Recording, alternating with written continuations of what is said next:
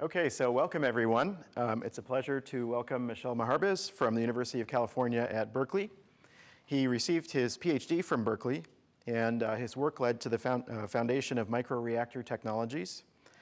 Before joining Berkeley, Michel was an assistant professor at the University of Michigan. He's a serial entrepreneur. His current startup is Cortera Neurotechnologies, focusing on implantable neural recording and stimulation devices. He's a Baker Fellow and was recipient of a NSF Career Award. He's also known for developing the world's first remotely radio-controlled cyborg beetles.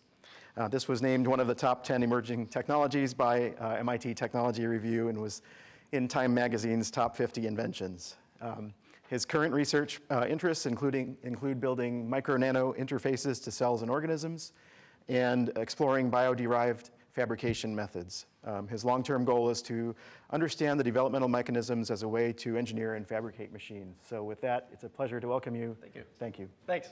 OK, I'm not going to talk about bugs or microreactor or Cortera or anything like that. So great, thankfully. OK, so what I thought I would do, I'd like to do this more informal than a 1-hour power talk, which I give often, and so it would very quickly depress me if I was just speaking at you for an hour. It would be nice if people interrupted and have more of a conversation. I know that there's time allotted at the end formally for questions, but if you feel like interrupting me, please do. It'll probably be more fun. So since it's a mixed crowd, what I thought I would do after 1 or 2 intro slides is give you a little, I don't know what I call it, tutorial. If you're in neuroscience, it's going to be very basic. But if you're not in neuroscience, it will help you understand what it is we're trying to do and what some of the challenges are. And it's heavily cartoonized, but hopefully it will be useful to put everybody on the same page. So with that, OK. So what I want to talk about is this thing called neural dust, which we just published the first animal results in Neuron in August. And there's sort of a history to how it came about. And we're pretty excited by and is moving along pretty quickly. I want to say that the work that I'm going to talk about goes up to the work published this August. At the end, I'm going to mention some new collaborators because this has grown rather fast. And so I'll mention those people at the end. But the core work was done with Jose Carmena's lab and Elad Alon and Jan Rabai, who many of you know are ASIC designers, had a strong hand in it as well. So the 4 of us really arranged it. And really the 2 people most responsible in terms of actually doing it are DJ So, who's in my lab, and Ryan Neely, who's in Jose's lab. And so I just want to give credit sort of where credit is due. So really quickly, though, let me pull all this up at once. This is really just for you to – I haven't even updated that slide because that's no longer in press. But just to give you an idea, so this slide I always put up because anyone giving a talk for an hour, if they're good enough talkers, can convince you of kind of close to anything. And it's always a good idea to go look at the papers and make sure you believe it. The math for this was initially published in Archive. And then we showed water tank experiments in J Neuroscience Methods, followed by the animal data in Neuron. And in between, there's actually more than this paper. There's a bunch of conference papers where you can kind of see the tweaks that we're building. I mentioned this one because I'm going to come back to it at the end. And there's a bunch of sprinkling of these kind of things along the way. So that's the actual publication record. So let's dive into a little kind of preload. So first of all, let me tell you what we were interested in when I thought of this and kind of started developing it. It really came out of a conversation with Jose Carmena, who does brain-machine interfaces. So it did not come out of initially a conversation with someone that wants to do, for example, high-density recording of the brain. I'll get to BMI or brain-machine interfaces and prosthetics in a little bit. But basically, what we wanted to do was build aggressive, very, very small interfaces to record from the cortex. So you can think of, for example, the motor cortex, which is at the top of that, near the surface where all the folds are. That's the cortex up there. There's a bunch of other cool things about the brain, but that's not what we're interested in. We're interested in recording the cortex or a peripheral nerve. So we wanted to record from locations of the peripheral nerve. And I want to walk you through some of the challenges in doing that and what some of the technology looks like before I show you neural dust, because I think it helps understand why we made the choices that we did. So first of all, by the way, I should say somewhat irresponsibly, I copied this from Google Images without attribution. I just realized, and same with that picture. It's just some random neuron picture from the web. So this is a neuron. And many of you know, even if you're not a neuroscientist, that one of the central sort of paradigms of modern neuroscience is that as a result of what's happening at one end of a neuron, this nonlinear event will happen, which we call a spike or an action potential, which will then propagate down to the other side of the neuron, where there are many other processes, synapses and such, and they communicate then in some rather complex fashion, actually, to further downstream neurons. But this phenomenon, this action potential, is very well studied, of course, and recording it, capturing all of these action potentials in a vicinity of in an area of cortex turns out to be powerful for many, many reasons. And so we're interested, as a starting point, I'll broaden this out as we go, in trying to record this. Now, of course, this has been done for decades, and many, many big prizes have been awarded for people over the decades for doing this. But what you want to understand is that as this occurs as a result of ion channels opening and closing and shuttling ions in and out. And really what happens is you develop a chemical potential between the inside and the outside of the cell. That chemical potential can be read out, if you remember Faraday and Nernst, you can read that out as an electrical voltage, as an actual electrical potential, if you have access to the inside and the outside of the cell, right? If you happen to be able to do that, you would be able to measure something like, and this varies, this is a cartoon, there are variants of this and all sorts of interesting features that change if you're a neuroscientist, but generally speaking, tens of millivolts in the swing of some of these features in the spike. And so long ago, somebody said, well, how can I get this recording? And the common way to do that exact recording, which is called intracellular recording or patch clamp, is to put an electrode that is a piece of metal that's mostly insulated except for the tip on the outside of a cell. And then you try to get another one inside. How do you do that? Well, one method that is tried and true is you take an extremely narrow capillary of glass and you bring it right up to the surface of the cell, and you pull a little bit and pop a little bleb of that membrane. Now you have continuous access. It turns out that little ring makes a pretty good seal, and then you have another electrode inside the capillary, and now one electrode essentially sees electrically the inside of the cell, the other one's outside. And if you were to do this, you would get a beautiful intracellular recording. The problem is that for applications that have to do with trying to do this in people or in animals where you're trying to record awake behavior, and you're trying to really build loops and do some sophisticated kind of BMI, this, of course, is very, very, very, very difficult. It's not easy to do this in more than or more than n cells, where n is a number less than 10, in vivo. And certainly, when you're doing awake behavior, it's extremely hard. So long ago, somebody made another observation, which is, well, if I put both of the electrodes on the outside, I don't know why that came up, but it's always good to put Dice Ross' name, even though it has nothing to do with the slide. I don't know why that's there. Anyway, so another thing that somebody realized a long time ago is that if you put both electrodes on the outside, as a result of all this ion channel shuttling, you get essentially a whisper of that chemical potential reflected in the potentials that arise due to the occurrence on the outside of the cell. But this is a much, much smaller signal. So if you were actually to record this, you're talking about tens of microvolts maybe, and then it depends on how close and how far, and it depends how far those two electrodes are to each other, because in the limit as the two electrodes are in the same place, you get nothing, right? Those are the electrical engineers, that's obvious. And so you try to make these things far away. In fact, what you do is you take one of them and you make it really, really far away. You put it, bolted onto the skull as some distant counter electrode, and then you have the electrode that's really close to the cell, and then you try to pick up these little signals.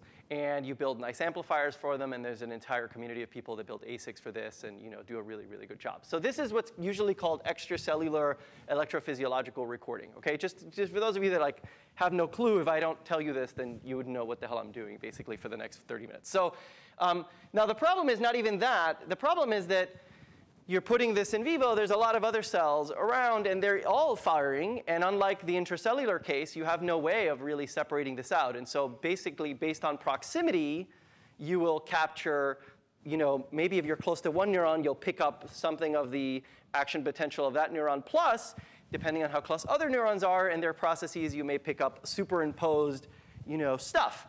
And you might think, well, that'll all look like a bunch of little spikes of smaller amplitude, so I should be able to tell. And yes and no. So in fact, it's a subtle art, I would say, people that do those kind of measurements.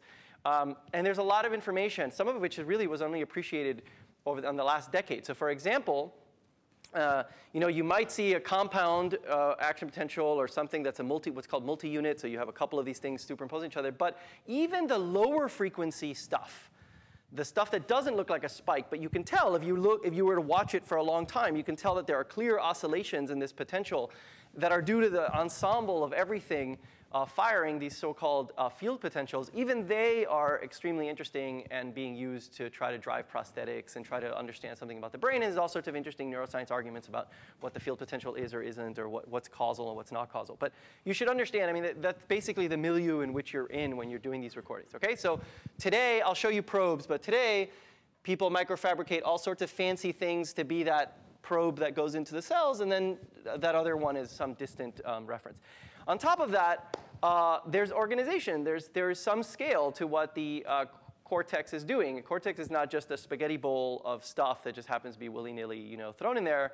There's a spatial organization to this. So this is very, very stereotyped. This particular picture is a reconstruction. And again, I don't know, in this case, there was an attribution, so I apologize. But this is from a very nice paper where they do a reconstruction of the rat barrel cortex, which is a particular part of the cortex in the rat. And in that particular animal, in that particular region, it's actually beautiful in how nice it looks. You can debate whether, like, say, in the human motor cortex, it looks this beautiful. But the argument more or less holds, which is that you have not just layers to where different neurons are doing different things, integrating information from lots of neurons and so on, but you also have them arranged in these almost columns, these cortical columns, so-called, which set a basic sort of spatial scale to what's going on. And this will become important in a minute, because as part of my tutorial, I do want to tell you, kind of give you a sense for different recording modalities, again, so you understand where neural dust fits in. So there is you can see a scale. So just as a ballpark, you can assume that the column-to-column spacing is on order of millimeter, 2 millimeters, millimeter and a half, whatever. But it's that order that you're talking about on the arrangement of these things. OK, so now, how do we take electrical recordings from the brain? There's lots of different modalities. This is a very famous picture from a Schwartz 2006 paper. Today, apparently, all my attributions have disappeared. I'm being a very bad academic. I really apologize. I don't know why they're not coming up. So anyway, Schwartz 2006 has this really pretty picture that has been used in many, many talks by lots and lots of people. And what it captures is kind of what I just told you, but you can see how it relates to all the different electrical technologies that have been used to record. So at the very highest spatial scale and temporal scale is the single unit action potential recording, which I just described. I put an electrode near some neuron, and I will try to record very fast features, spikes, which occur, they'll occur on anything from 10 to 100 to maybe even a kilohertz, and so they can go very fast. And to capture all of the features in that, you probably need something. I was just debating this with Tom Daniel this morning at breakfast. You probably need something like 25 kilohertz. Some people argue you need 40 if you're looking at timing issues. Okay, so that's kind of the bandwidth you're talking about if you're trying to capture all of that. Then, if you're not good enough or you're not interested in all that high frequency stuff and you just want to capture some of the lower frequency ensemble stuff, that's the field potential. Then if you go up one layer, you can take an array of electrodes and slap them over the cortex. So you pop, you do a craniectomy, and you lay this sheet of stuff over the cortex. And there, what you're doing, to first order, there's actually subtlety, but to first order, what you're doing is you're picking up the large fields generated by these cortical columns, because these cortical columns have a certain spatial organization. And as the big pyramidal cells do what they do and they integrate all this information, you essentially get dipoles that exist, and you can detect that on these grids. And so there, usually, historically, these electrocorticography grids, as they're called, ECOGs, were millimeters and millimeters. So initially, they were centimeters, and then they were millimeters and millimeters. And there was a debate that's more or less starting to be resolved about, if I make them really, really, really small, like if I make 100 micron ECOG spacing and electrode size, would I pick anything up, or is it all sort of oversampling because those signals only exist on 1 millimeter spacing? And it turns out there's a subtlety there. You can pick up interesting signals. But that's ECOG. So ECOG is I take a grid, 2x2 grid, and I slap it over the cortex. You could do something similar in the periphery. So in fact, there's an analog to these three in the periphery. If you're interested in peripheral cells, I can go in and go into the nerve bundle. So if I take a nerve, it's got an epineurium. That's the sort of shrink wrap of the nerve. And then inside, you've got all of these processes. Sometimes they're sub-bundled as well. And so I can go in there and go in and try to leave something in there to record to try to capture individual processes. Or I might want to just wrap something around the nerve, maybe ECOG-like. It's not called ECOG, but it's the same principle, and try to pick up sort of collected compound activity. And all this is interesting if you're trying to build prosthetics. You can use them for different applications. Lastly, EEG, which everybody, there's always some new paper about somebody that did something funky with EEG.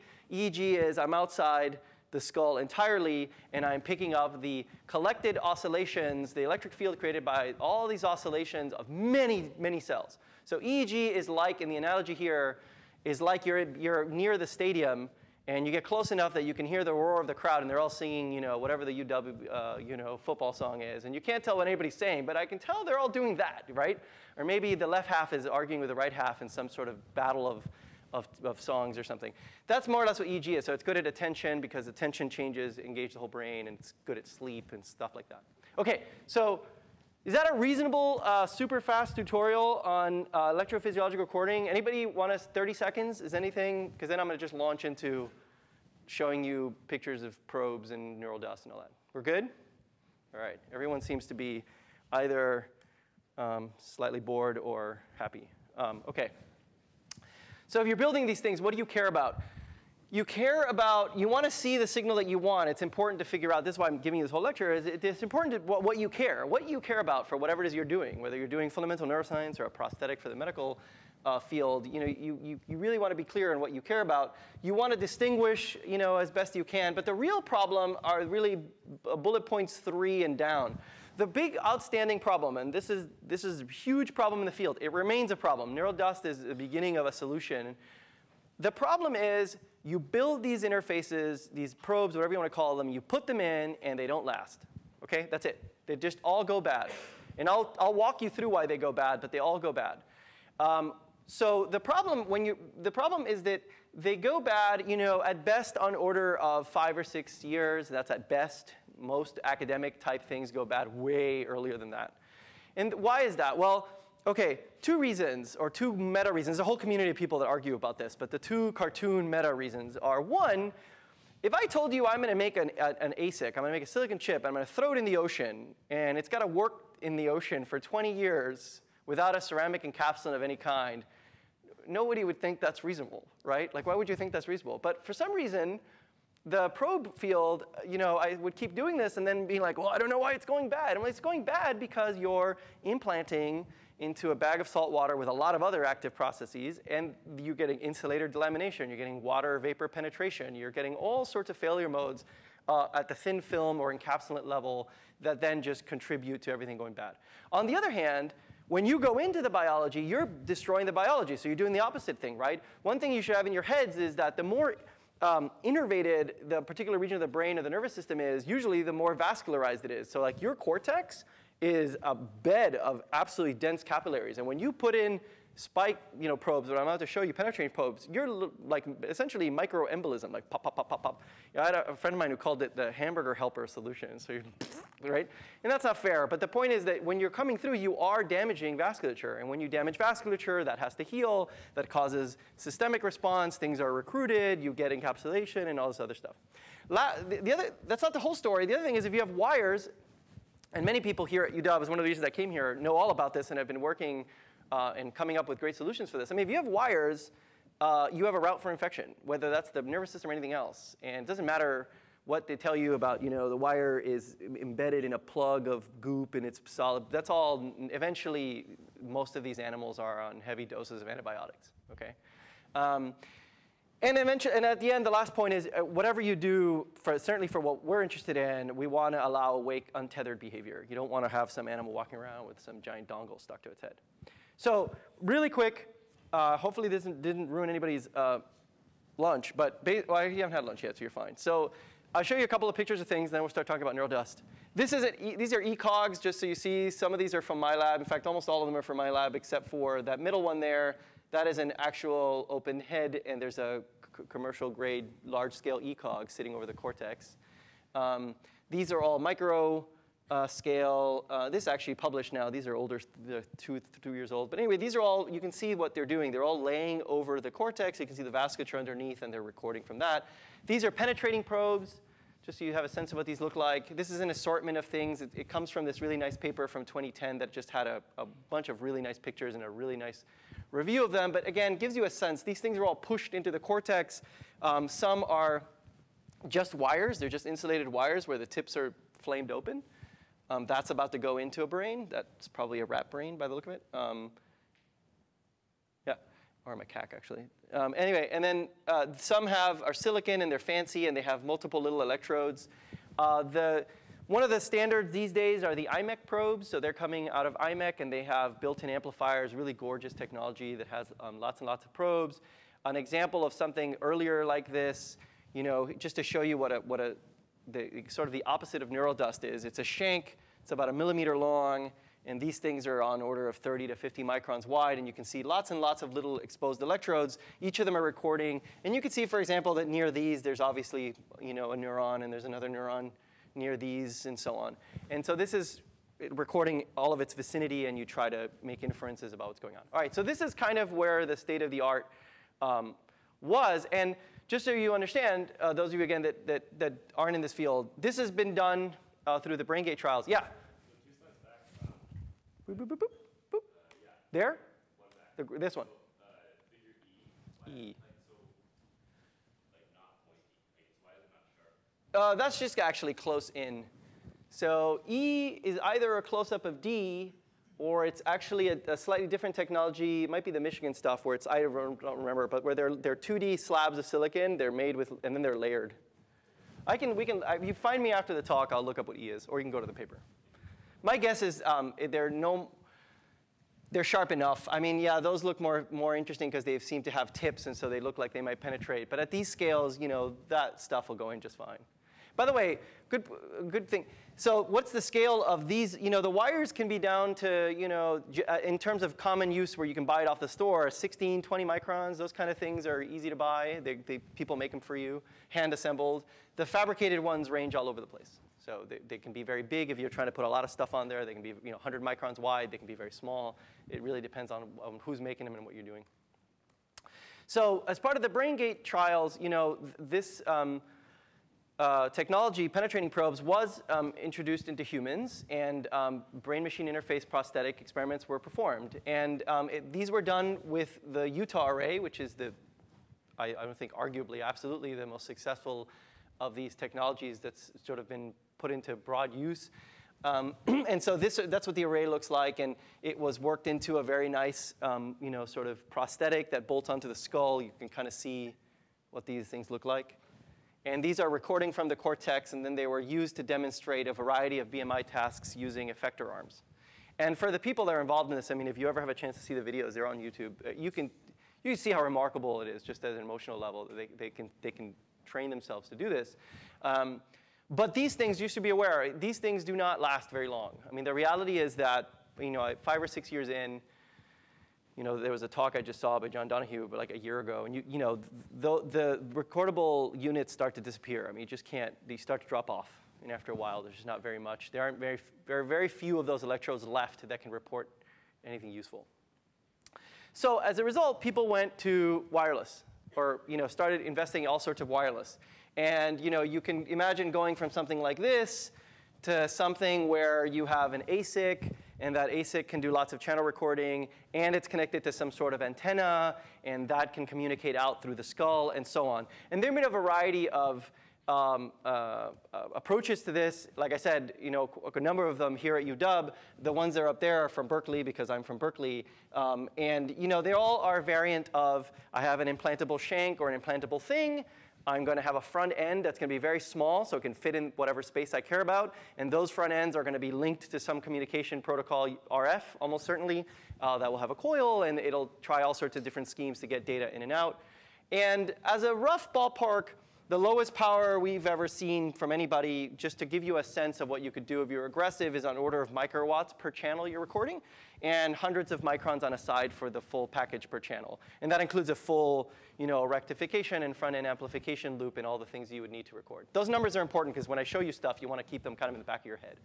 So people are pushing sort of in this direction. OK? So as of this slide, now we're going to start talking about neural dust. Does that all make sense? Any questions like his, kind of calibrate, curiosity-driven or otherwise? I think I'm doing OK on time. So I want to make sure that everybody's on the same page, particularly because they're students. No?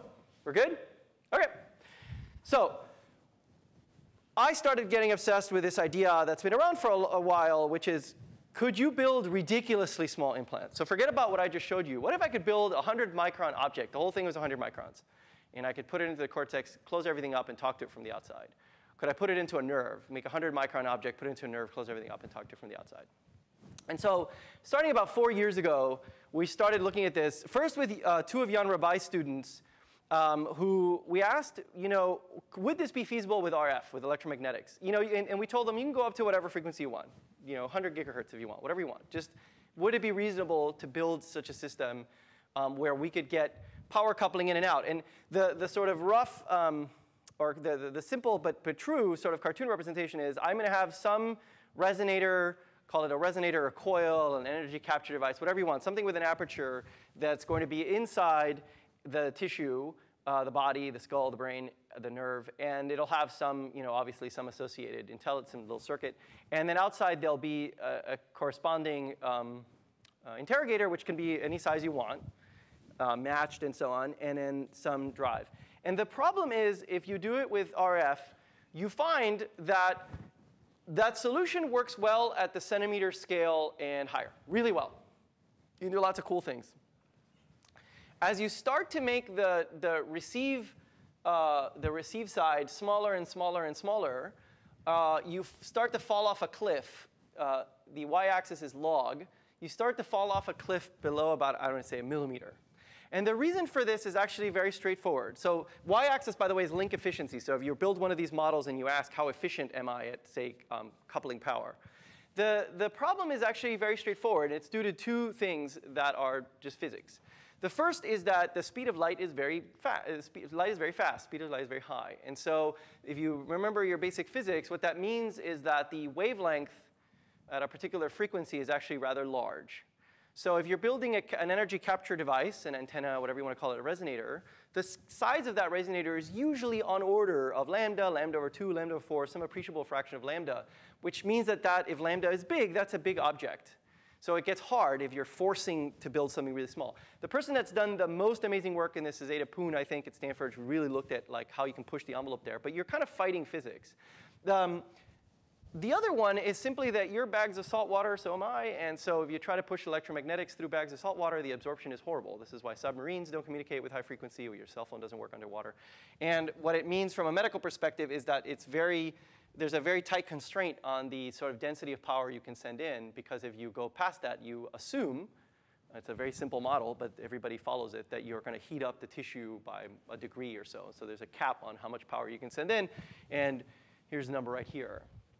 If you put all that together using this model, you find that for a millimeter squared external interrogator, a 100-micron implant, 2 millimeters away, these 2 things are 2 millimeters away from each other, you're talking about picowatts. And that's just not a lot of power. Maybe that's a challenge to some of you that are really cowboy circuit designers, but it's not a lot of power. If you are an electrical engineer and you appreciate decibels, here's the same information, but on the y-axis is the resonant frequency you would be operating at for that size of implant. And the right y-axis is the link efficiency in decibels. And the only point I want to make is that for a 100-micron object, it's a 64 dB single trip loss, or 128 dB round trip, which is crazy. Right? That's a really, really bad loss. You can barely hear anything. OK, so this is a hard problem. What works really well is ultrasound. So this is the aha. I mean, the aha of neural dust is don't build it with EM, build it with ultrasound, and then let's look at where it breaks. Let's look at our entitlements. And so how does this work? So it's actually, for those of you that work on backscatter, is just a backscatter system. So what you do is you take a piezoelectric crystal, say for starters PZT, lead zirconium titanate. And what does a piezoelectric crystal do? Well, if you apply a pressure to it, if you mechanically deform it, either compressive or tensile, if you do something to it, and you happen to have electrodes on the two surfaces of this, sort of on either side of where you're compressing it, you will get electrical potential. And in fact, if you have a load on there, you can deliver power. So a piezoelectric crystal can transduce mechanical to electrical, and by symmetry, the inverse. It can do electrical to mechanical, okay? So if I apply voltages on it, I can actually get mechanical deformations. This has been known since the early part of the 20th century, and it's what the crystals and crystal watches and timing, all this stuff is very, very well known. So I'm going to put a crystal that is bulk. That means it's a slab of this crystal, and it's lambda over 2. Because if I make it lambda over 2 thick, the normal mode will mean it'll resonate at lambda, right? If you just do a quick, in your head, kind of a reflection, in very simple. So it'll resonate if I make it lambda over 2 thick. So I'm going to put that implant into the body. Close everything up, and I'm going to put an ultrasound emitter on the outside. I'm going to launch an ultrasonic wave. What's going to happen? The ultrasonic wave is going to go through the tissue. It's going to hit the piezo crystal and reflect back. Okay, so I'll see a reflection. Now, that in itself is not all that interesting. That's called imaging. And that's not even imaging. I just see the reflection. And so I would see, oh, there's something there that's mechanically different impedance than the jello around it. And so I'm getting a bright signal. That's fine. So we see it. The trick here is, can I build a circuit? And that's this little, shown here cartoonishly as a variable resistor. Can I build a circuit such that as a function of the extracellular voltage, remember we talked about that, as a function of the extracellular voltage, that circuit can modulate the current that it wants, its impedance, right? The current that it wants to draw out of the crystal. Can it modulate its impedance as a function of the firing of the extracellular? If it does, the fact that I can modulate the impedance of the thing connected in parallel to the piezo means that I'm modulating the entire impedance of that object. And because a piezo is a mechanical electrical transducer, if I modulate the impedance of all of that electrically, I'm going to modulate the mechanical impedance, which means the amount reflected is going to change. So that means that encoded in the reflection will be little changes which are literally from which I can reconstruct the neural signal. Does that make sense as a cartoon sketch? That's it. That's all neural dust is. The rest is all bells and whistles and where it breaks and the math about my entitlements and pictures of animals with things in their sides and stuff like that. So that is essentially what dust is. OK, we're good?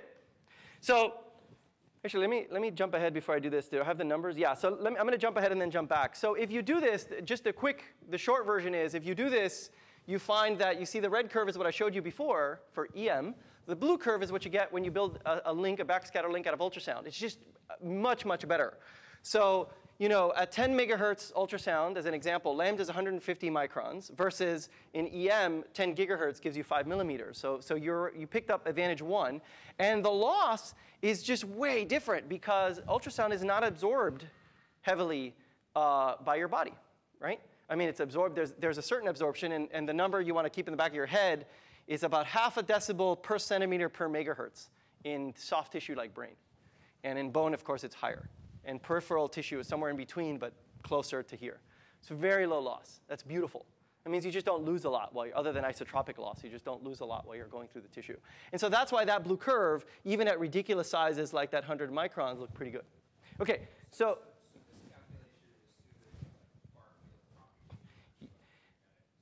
that's the part I skipped. So this calculation assumes hang on, I'm going to tell you exactly where we are. We're at 1 Raleigh. That's the short answer, but I'll. So this calculation assumes you're building a link model. You have some transmission line model ultrasound for your tissue. You calculate propagation loss. And here's the trick. We assume that we are 1 Raleigh or farther, right? So we don't deal with changes in sort of the subtleties of near field reflection and sort of changes in the field because the problem with the near field, you know this very, very well, right? If I move too far into the near field, the fact that I have something there begins to kind of change all of in this case would be the pressure distributions, and EM would be the field distributions. If you go kind of 1 Raleigh and farther, you can make certain assumptions about what you have. Right, so that's for the ultrasound, but my question was actually on electromagnetic, I guess is the red one. Is that assuming far field, or is it possible, you can imagine doing another plot where it's We did, so I have to remember, so when we did this, actually, as we're changing the Rx dimension for a fixed distance between them, we actually do transition, and it transitions to a near field calculation appropriately. Yeah. And so what's missing, there is asking essentially what their 2 millimeter transmission distance. So I could do other plots at different distances, and then you'd be right. You'd start to get different skews to it, right? But this does appropriately say, like over here, I'm in the near field over there, and so on. Or actually, over here, I'm in the near field, and over there, I'm in the far field. And then this is the one Raleigh question about the ultrasound. So this is a detail, but I thought I'd tell you. You want to park this ideally at 1 Raleigh distance, which is sort of, you can think of it as the boundary between the near field and the far field. Because if you're in the near field, you get efficiency drops, at least naively, because of the near field effects. And if you're in the far field, the moment you start wandering too far, you're losing energy because it's sort of isotropic loss, right? So you're just capturing less and less of the energy. So ideally, you want to tune your external interrogator aperture so that for however deep you want it, you're at 1 Raleigh distance. That's a technical detail for those of you that like ultrasound. I'll skip this. We can talk about that. This is all about the different modes in a cube. If you care, I can come back to it later. And so the short version is that you get really nice power. You get hundreds of microwatts, and I'll show you this. But I mean, you get really nice power numbers delivered to this thing with ultrasound. It's just a really good way. There's nothing else you remember. It's a really good way of coupling power to small objects in the body. It just is. And it's no different. If you're an electrical engineer, switching to doing ultrasound is no, if you've been building backscatter systems your whole life, there's nothing particularly interesting about this, quite frankly. You just do a mode switch, and you're just building them out of crystals instead of antennas. Now, where does this break? It breaks this is why the tutorial was necessary. So now think about a dust mode. I'm going to record. I haven't told you how I'm doing it, but I'm going to have 2 electrodes, right? I can't have a distant counter electrode. Some people call it ground. It's not really a ground, but it can't have the distant ground, as the neuroscientists like to say. They're both on that moat. As the moat shrinks in size, the delta in voltage on those electrodes is shrinking, and it's shrinking. It's crapping out very fast. It's roughly speaking exponentially. And so the first problem you're going to have is that as the cube gets smaller, those 2 little square electrodes are getting closer and closer to each other. The total voltage difference gets smaller. The other problem is that any electrode has a finite impedance. And if you have a finite impedance, you have thermal noise, which you can calculate, right? Depending on how much averaging you're doing or whatever, you can calculate your thermal noise. And so the thermal noise is going to give us also some sort of hard stop. And so this was in the archive paper. Well, the reason I show this is because I want to cull any conversations about, well, are you ever going to build a 20 nanometer dust? Like, the answer is no. And the reason is that the blue curve is sort of the power curve I've been showing you over and over as I make the moat smaller, except now it's in absolute power, just to make it easier to make the point. Your dashed red curve is the absolute minimum that you would need to hear that ever diminishing whisper of voltage as you bring these things closer. And if you want to have an SNR of 3, it's actually the green curve, and that's really the real one, because you're never going to operate at the noise limit. That's silly. So you're going to be at, a bit higher. And where those 2 curves intersect, you're done. Left of that, there is less power than you need to make this work. And if you were to cheat, and I can tell you how you can cheat in a minute, you would still run into an electrode thermal noise limit at some point. So you can see just from the scale that that's in the tens of microns. Okay? So that's the reason I show this slide. And that's where I'm going to show you millimeter scale results now. But if you want to know what I want to do is I want to get it to 100 microns in the next year or so. Maybe say a couple of years, my grad students' heads will explode. Because professors always overpromise when they're giving talks. And then you go back, and they're like, what did you say? It's going to be like 2 years before we get this to work at best. Anyway, we want to go for 100 microns. And I think that'll revolutionize a lot of stuff. So now this is going to, if you're an ASIC designer, this is going to hurt. So we built an extremely sophisticated circuit. The way that we record the extracellular potential in today's neural dust is really, really complex. It is a single FET right there. And so what you do, and I have to say, it bewilders me to this day that this works. And people like Ricky Muller, who gave a talk here, I think it makes her head explode altogether. And so I'll tell you about what we're doing with Ricky at the end of the talk. We're definitely building other systems. But the basic thing I'm going to show you is you take a FET, And the gate of the FET becomes one of the electrodes in the solution. And then you connect the drain and the source to the 2 terminals of the piezo. You cannot use the source as the counter electrode, because then you would get current flowing between the two, and you can't run current through the tissue. So what you do is you just put 2 match resistors between the drain and the source, and you pick off the middle. And because the piezo is an AC voltage with no DC offset, that effectively acts as a virtual counter. And then you run that over, and that's the other counter electrode. That is the whole circuit. It is taped out, because we need our own custom gigantic transistors to do gigantic being, in the microns. But that's it. And then what we do is, what you'll see when I show you an ASIC, it's just that, OK? And so what's happening is little changes in the unbiased, there's no DC bias on the gate. Little changes on the gate will modulate super tiny changes in the IDS current. As that current is modulated, you are modulating essentially the impedance of what this looks like in parallel with the piezo, which in turn modulates the impedance of the piezo, as I promised. Sorry, could you please elaborate on how V neural is acting on this FET? Yeah, so what's the connection? Yeah, so basically, the V neural, one terminal is on the gate, and the other is on this point right here. So effectively, what's happening is I'm just making tiny little, 100 microvolts or millivolt changes on the gate of this thing relative to this point, which you can think of as essentially a fixed counter ground point. And so all that does is it modulates IDS through the FET. And those 2 terminals are spaced, whatever? Yeah, you'll see them in a minute in the real. I'm about to show you all the real devices. But these 2 terminals, one electrode is here, and when the other one's there, this whole story. OK, cool. So when we first built these, what we did is we built them in little boards so that we could test them. So here's a crystal. We wanted to build lots of different sizes of crystals and look at our entitlements.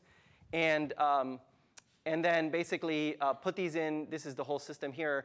Put the FET on the other side and put them in a water tank and see what we could get. And I'm going to go a little quicker here. I think I have about 5-10 minutes left, but I think that's plenty. So here's a water tank, and this is all pretty common sense, but I want to kind of show you how we do it. So you put this in. You have little pickouts so that you can receive through an RX amp and an oscilloscope, and then you're sending in ultrasonic pulses. Alternatively, the one that's closer to what you'd actually do is you send, and then you have an RX TX switch, and then you receive. So you send, and then you wait for the yellow reflections, and you receive. And all along, you can play games with biasing it here just so that we can test this thing out. So those are the early ones. And the reason I show this is I say most times when you write a paper, you have a vague idea of the theory, you take a bunch of data, and then you go back and retroactively show how the theory is miraculously matching your data, right? That's the usual paradigm. And we published this blue curve in arXiv, and then we took the data a year later and published it, and it's kind of remarkable, all the way down to 125 micron-sized crystals, how good accurate the math is in terms of predicting really what you're entitled to in terms of efficiency. And these things do resonate, but they're heavily DQ'd because they're sitting in this kind of gelatinous environment in the body and in water. It's just enough of a dampener. So this matters. We'll talk about this later, but this matters if you care about frequency binning. These are fairly broad. You can kind of see what just by observation, kind of what the bandwidth is. It's pretty huge off the center, right? It's a very low Q. OK. Let me skip this in a minute. This is just more water tank stuff that shows that we would be able to measure it. In the interest of time, let me just show you what we did. So these are the motes as were implanted for the August paper. So these are polyimide backplanes. That's the amber stuff. Here you can see the scale bar here. I'll show you the nearer ones a little bit later. Here's the piezo. It's right there. This is the ASIC with our amazing circuit. And then on the back side, to your question, these are the 2 recording pads. And they are platinum plated and then P-dot plated, or one or the other. These days, we have some that we only P-dot plate, some that we drop platinum on. I mean, it's just all the standard electrode stuff. They are made with 4 long leads that look like spaghetti. And that's so that when we first implant them, we could take direct measurements of the electrodes, literally directly wired measurements, so that we could do point-to-point comparisons, right? It also allows us to look directly at the power on the crystal if we're doing tuning or whatever. The back-end stuff is actually a lot of work. So I focus on the implant. But this back-end, as it is stood for the Neuron paper, was an FPGA with a custom ASIC that was used to drive the external transducer and switch. So this is a beautiful chip that was built by Bernhard Boser's group at Berkeley. And it does just really nice 7-receive switching. So the entire system, what used to be oscilloscopes and all that stuff I showed you, is reduced to this whole board. And out here, you connect your transducer. And I'll show you the next iteration of that as well at the end of the talk. So let's see, I've got 10 minutes, I think. So this is one of these things sitting on a sciatic nerve of a rat, and it's sutured. If you look real close, I don't know the resolution, but you can see little suture wires right there and so on, and they're kind of stuck on. But this is all graduate student surgery on a rodent.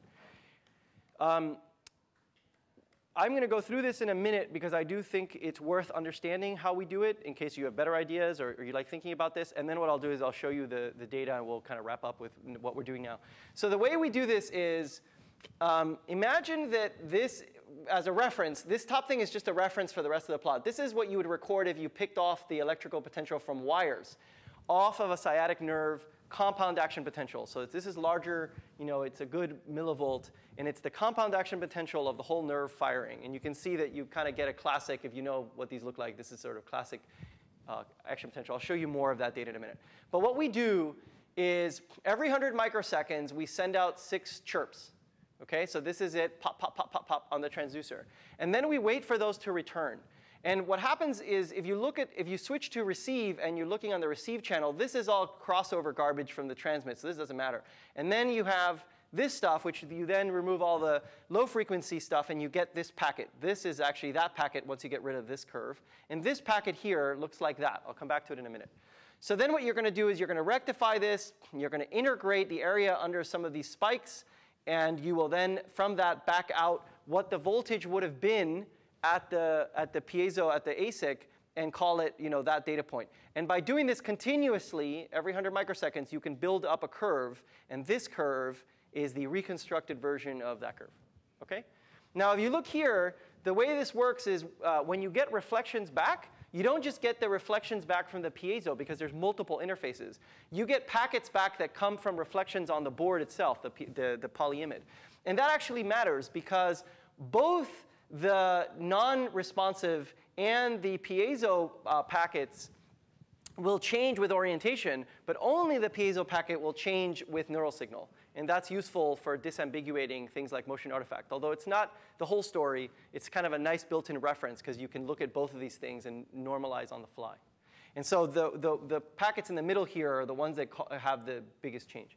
And then if you care about noise floor, as of the time of this slide, we had about 180 microvolt noise floor with this system, and now it's down to about 100 with a couple of tricks that we did on the back end. But that's probably about the limit. We're currently building a system that'll go down to 10 microvolts, and it's slightly different. I'll talk about that in a minute. Those of you that do ultrasound, the beauty of this system is that it is ridiculously low power, particularly if you like to focus ultrasound. There you are. I was trying to phase lock with you. The powers that you're emitting are extremely low, and so it's nice because you don't have to worry about it. It also means that you have a lot of power budget to play with. We could crank this up if we wanted to. Okay? All right, so I'll come back to that if there are questions. Now, very quickly, for those of you that do this stuff, here is EMG data and then compound action potential data. And basically, the EMG, we put it in a muscle, and the compound action potential, we put it on the sciatic nerve. And very quickly, this plot is the actual gold standard wire recording. This is the classic wire recording you would do for ever-increasing electrical stimulation distal to the place we're recording. So basically, stimulate the leg and get it to twitch. And the harder and harder we stimulate, the event, at first nothing happens, then you recruit more and more, and eventually you recruit the whole muscle. And you get, this is typical sigmoidal recruitment curve as a function of stim intensity. But the cool part is, this is the gold standard, this is what the neural dust reconstruction is, and these two are the errors. This is in the Neuron paper if you want to examine it closely later, because you're not going to be able to do it too much. But it works really, really nicely, actually. There's a little bit of this phase shift here, which we're not quite sure what it is, to be honest, and it only shows up in muscle. It doesn't show up in the nerve signal. But it's really, really nice. And we get a 10 kilohertz effective sampling rate with our system. The wired one was done much higher. And then if you do the nerve, that's the sciatic nerve up there. We put the implant like I showed you. Again, really beautiful correspondence between a compound action potential and the gold standard. And here you see the overlay, and this is the difference error. And again, sigmoidal recruitment all measured with dust. So it works, and it works really, really nicely. Okay? So now, to kind of wrap up and then give you time to ask questions or whatnot, let me tell you where we're going and kind of there's a lot to be done in this space, obviously. So the first thing is we now have much smaller motes. So our newer motes are 1 millimeter total size, and the even newer motes that will probably show up around November, December are made on silicon, and those will be this size and smaller. So we're pushing the envelope down to get smaller motes. that comes with its operational challenges, which you can ask me about. A big challenge, this is in the Neuron paper, is not that we can't tell that there's either lateral misalignment or rotational misalignment. You can normalize that out, as I explained very quickly. The problem is that the absolute amount of power drops rather drastically, and so the total signal reflected is dropping by that amount, which means that the effective noise floor, because at some point I just can't see that ppm difference on the signal, the effective noise floor becomes really bad once you wander beyond a millimeter of misalignment, if I do it this way. So I'll tell you how we're solving it, but if I do it this way. So what we've done is we're in the process now of building a rodent wearable backpack that'll do awake behavior. This is the transducer element, multi-element transducer array, and this is the board sort of miniaturized and sort of put onto the back of a rat. But the goal here, and this is something I'm not going to talk too much about because it's pre-publication, but it turns out that actually using something that can beam steer plus some clever machine learning that does feature extraction and clustering, you can actually improve this drastically to the point where it becomes a non-issue. Because the way we were doing it was very naive. We were looking at integrating areas under the curve and throwing away the rest of the information, whereas if you collect all of the information and do some very clever clustering, you can actually pick out all the data that exists in that backscatter, and you can actually really handle multiple modes and misalignment very robustly. So let me just put this up. That's just a pretty picture of the beam steering. But where we're going right now, in very rough terms, is smaller dust. We now have barium titanate crystals instead of lead zirconium titanate, so that they're biocompatible. We're changing our total material stack, including the encapsulants, which I didn't have time to talk about. Beam steering, we are spinning an ASIC as we speak. It should tape out very soon, which will lower the noise floor down to about 10 microvolts if everything works, which means I'll be able to do single action potential recording. And Ricky Muller is working with us. I think she gave a talk here a couple weeks ago. So Ricky's working on a stimulation ASIC. She's an amazing circuit designer, so I have no doubt that we'll have a stimulation moat on order of 12 months when that ASIC gets back and is tested and is integrated into the same framework. So the idea there is, we send in the power and it's used to stimulate.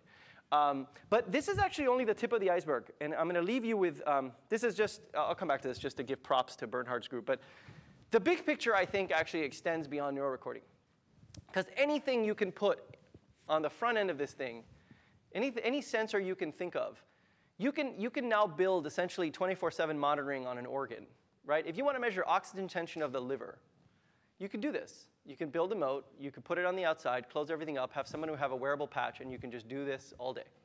You can look at we're doing, this is actually a very limited cross-section. I can pull up the slide. We're trying all sorts of things now in terms of what kind of front ends you can put on this. I think there's a very, very big story in chronic monitoring of all sorts of internal Fitbit, if you will. And I'm very excited by this, and I'm happy to tell you more about various efforts we're doing on this front. This is just, to wrap up, it's just a sort of a prop, sort of sending credit to Bernhard Boser's group, who has built that amazing chip that I used. And this chip actually is really nice. It allows us to actually do the beamforming, and this was that EMBC paper I talked about at the very first or second slide. So we have a very nice method now to do sort of beamforming, and I will tell you, beyond this, now a lot of companies are getting into the game building these focusable ultrasonic chips for commercial applications, not sort of the classic HIFU medical ones. There's some really interesting commercial low-power chips that are coming out of 2 or 3 companies. And so we see kind of a gold rush in terms of the accessible ICs that you'll be able to just get your hands on and do development work for this kind of thing from the external side. So I think it's a great time to be doing all this. Here is a kind of thank you to all the people that do all sorts of great things. And with that, thank you for putting up with me talking very fast. I think I just made it. Yep.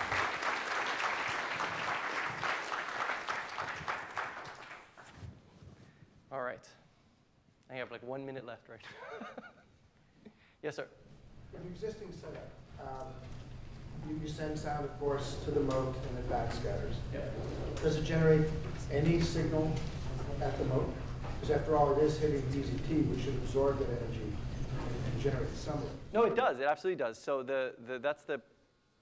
hang on. Let me go back to this. So what it does is, there. you hit it, the PZT rings up, and essentially it applies a voltage then appears at those electrodes, right? It's a function of how much it's getting slammed.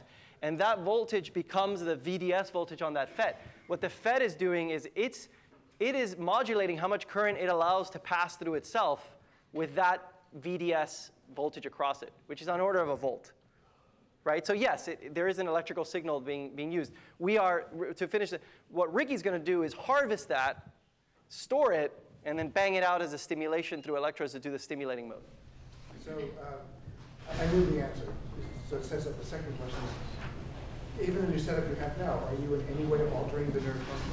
No. Or the signal's just too small? No, it's just too small. I mean, that we're aware of. We even looked at temperature very, very quickly. We don't see any heating even. I know that's not what you asked, but and now we're working with the FDA. So the FDA is embarking on a series of experiments with the motes to see whether they can do more subtle, like how much does it actually heat and does it do anything. So the real responsible answer to that is over the next few years, we are now embarking in trials with them to validate that. But to our quick look, we don't see anything. Yeah. Say a little more about where things stand with regard to recording potentials in cerebral cortex, Yeah. which you started with. Yes, yes. So where we are right now is we have implanted stuff. Well, we've put something on the top of the cortex and implanted a very small process and used the neural dust, to try to record.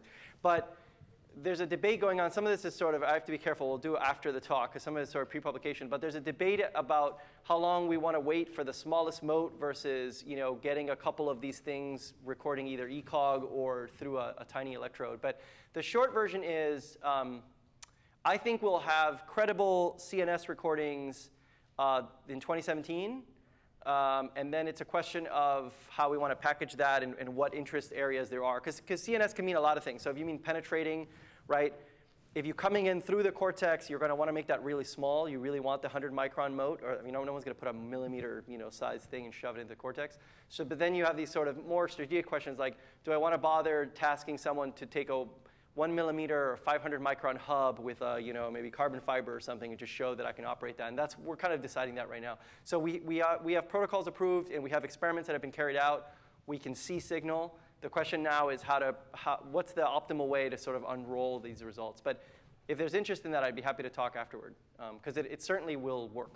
So it's just a question of how we proceed to that. So you alluded to this when you brought up the slide as well with regard to sort of the conductivity of the bag of salt water. Yeah. Right? You bring this dimension down, the conductivity of those two terminals, the conducting between them, is relatively high, the effective conductance. So what kind of voltage spikes at the source are you looking to record? How do they end up registering as V neural? What's the level of the source that you're looking for? And what V neural do you end up seeing and being able to pick up with the system? Yeah, that's a subtle question. And real quick, remind me to go back. Let me follow up with you about skulls and stuff, because I also didn't do justice to the fact that there's a skull there, but we can give you our solutions for that. Back to this. So that's actually kind of an involved, if you do electrophysiology, it's kind of an involved question. There's no easy answer to that. So the answer for this is that we are pressed right up against the epineurium. So we are as close as you can get without penetrating the epineurium to get the compound action potential. And experimentally, one knows what those will look like and what magnitude they have, and that's what you see here.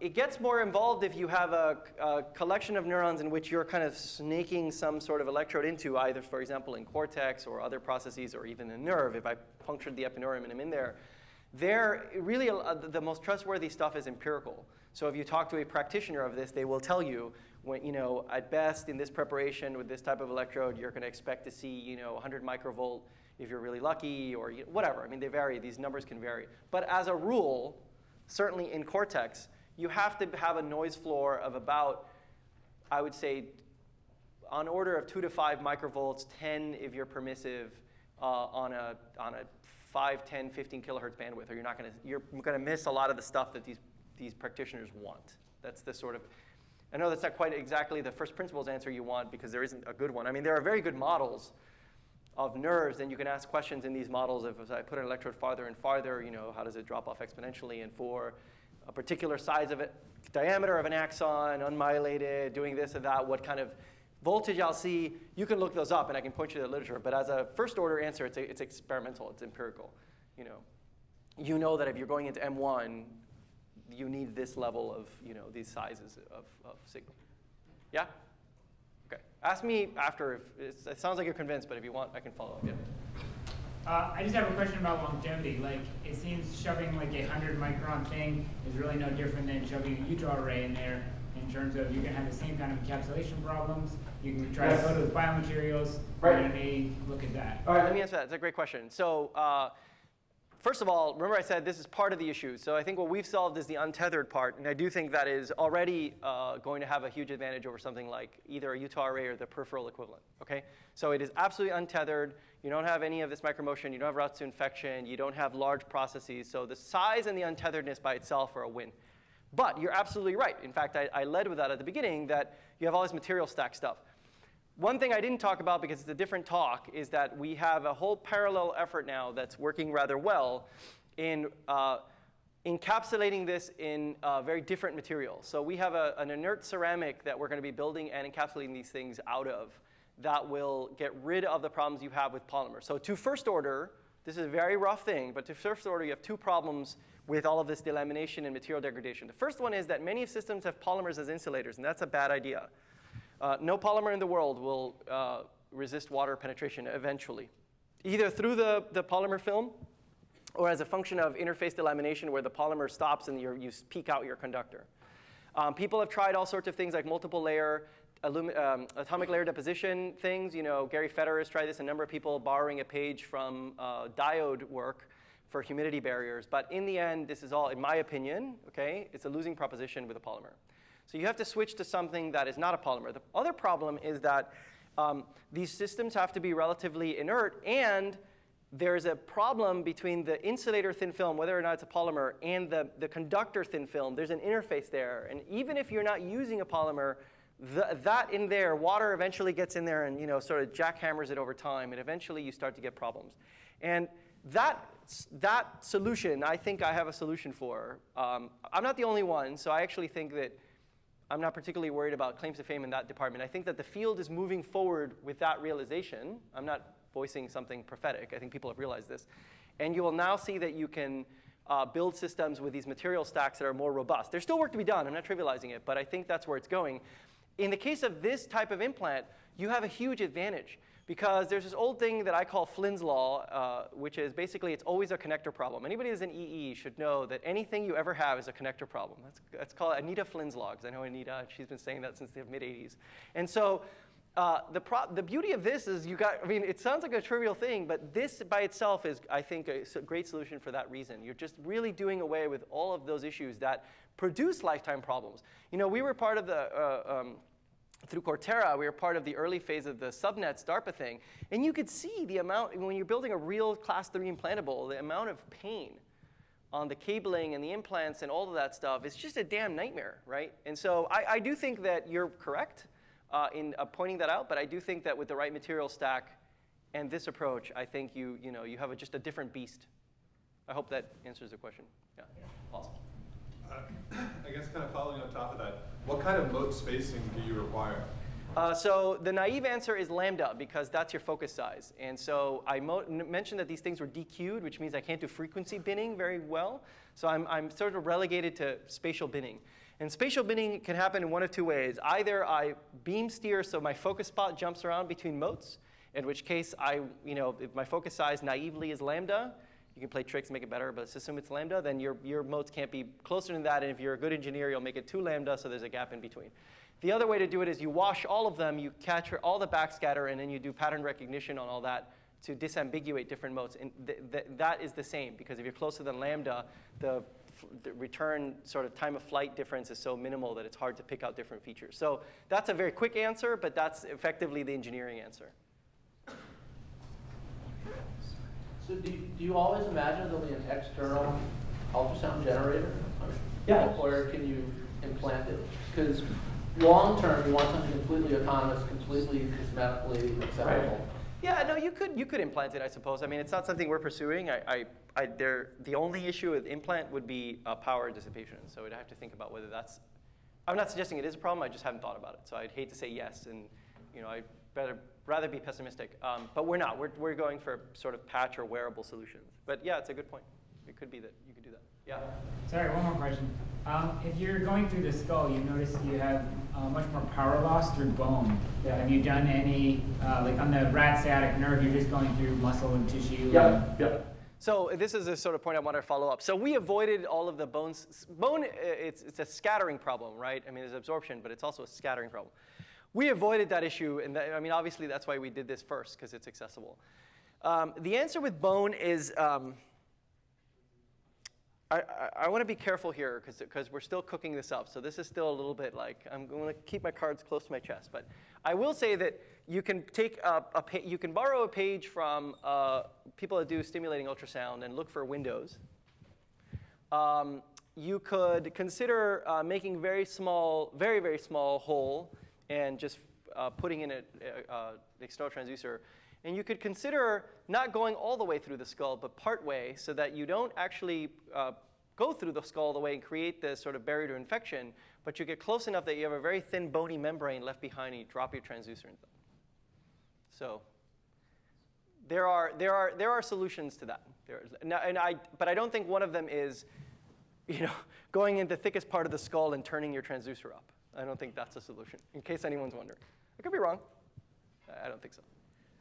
So I'm sure there are many more questions from the audience. Please feel free to speak to Michel afterwards. Yeah. Thanks, everybody, for coming, and thank you, Michel. Thank you for having us.